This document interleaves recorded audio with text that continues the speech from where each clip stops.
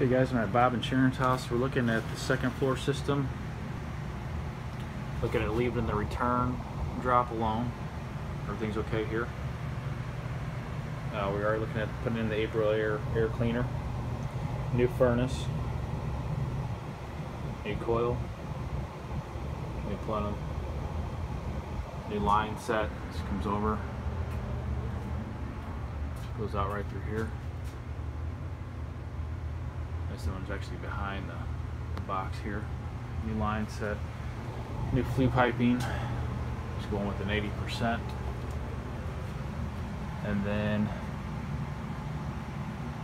they got a humidifier on the back side, which I'll show you in a second, but we're just keeping that. We're going to put in add lines. And then we're looking at going up to possibly a 75-gallon water heater. I got the dimensions between the return and the wall.